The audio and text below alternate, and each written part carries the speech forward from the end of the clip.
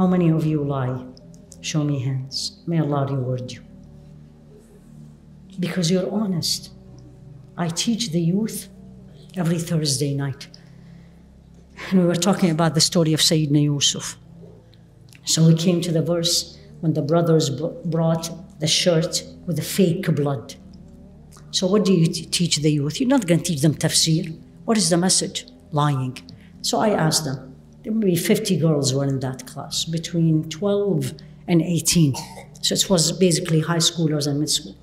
And I said, how many of you lie? Everybody. Not a single hand stayed. And these are the best of the best. These are homeschoolers, وحفاظ. And I say, why do you lie?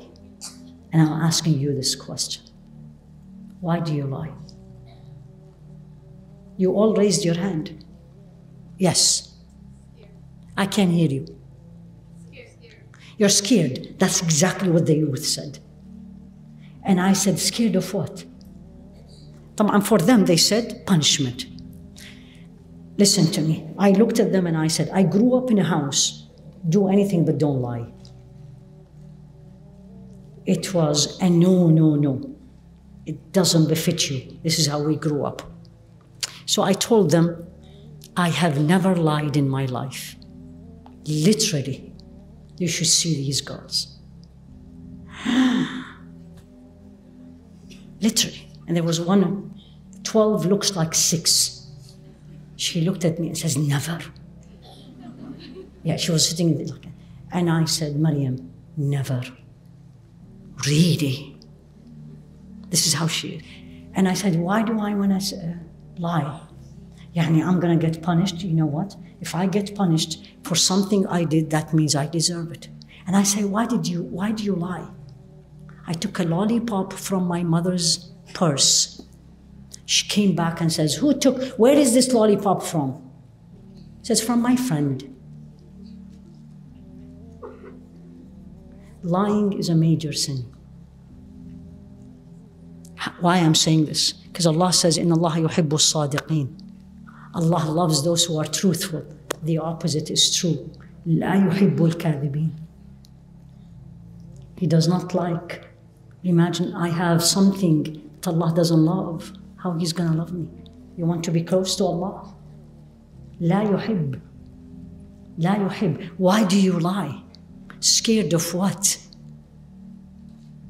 If my focus is on Allah subhanahu wa ta'ala, from A to Z, I'm scared from a human being and not scared from Him.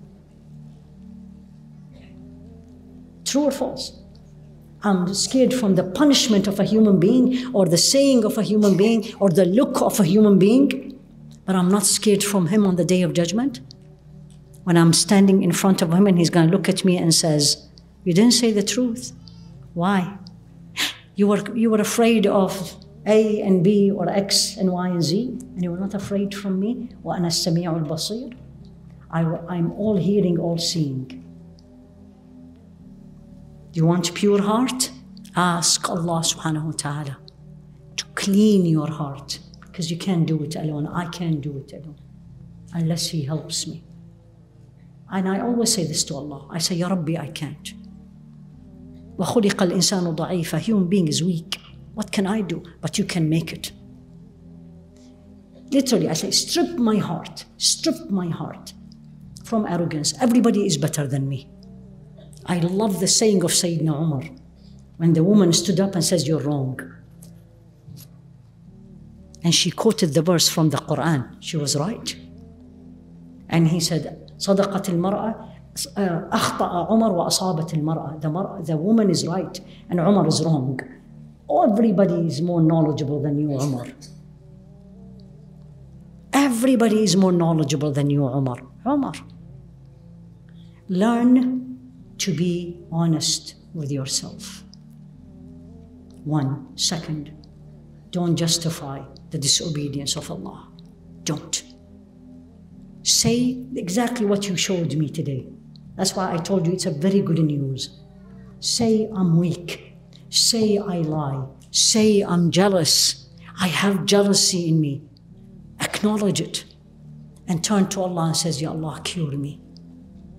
Ya Allah, cure me. Ya Allah, remove. This is what I do for myself. Remove everything from my surroundings and my life that will make your disobedience easier. Did you get it? Because you have to acknowledge, identify the diseases you have. And once you start working on cleaning, Wallahi alladhi la ilaha hu, and I said his name. Every time you remove one, you don't know what he does. And he will throw another thing in it, a good thing in it.